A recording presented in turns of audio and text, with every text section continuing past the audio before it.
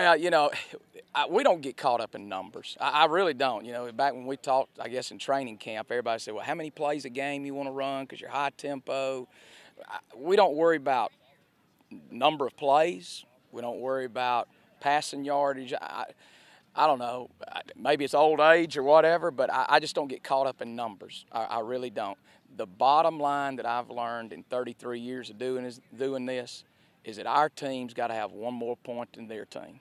And I think if you approach it like that, it gives you a kind of a method of one day at a time. We talk about all the time. What's the most important day? Today's practice.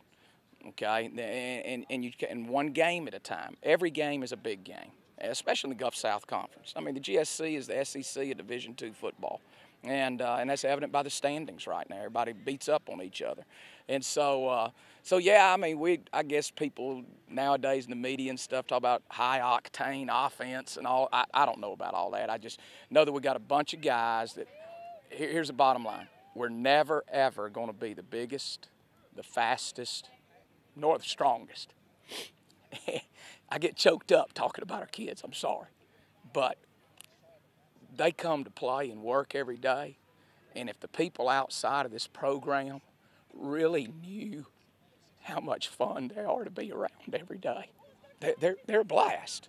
We don't have discipline problems, and kids do what's asked of them. They're just, it's rewarding and it's fun. It's really fun to be around our guys. It's a team game, Charles Anthony and I have been doing this a long time.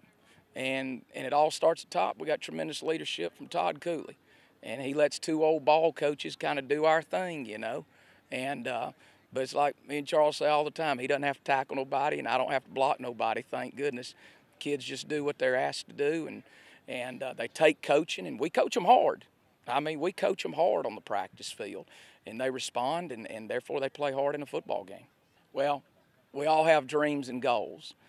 But, when we start out, when we brought in 63 new faces, coming off a tough year last year.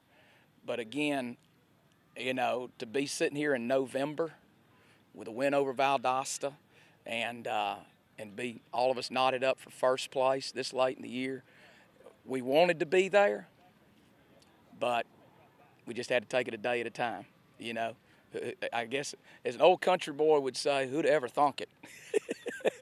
It's just a great staff and a bunch of great kids.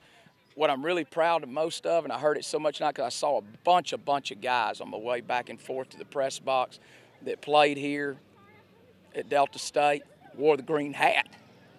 And I'm kind of like they are. That's why I came back here. There's a special thing about this place. It's a proud school. It's a proud program. There's so much tradition. And I'm just privileged and tickled to death to be a part of getting a chance to bring this program back to where it needs to be and it always will be. And that was reflected with all the kids that I saw here that have played for me over the years here. And it's a special place.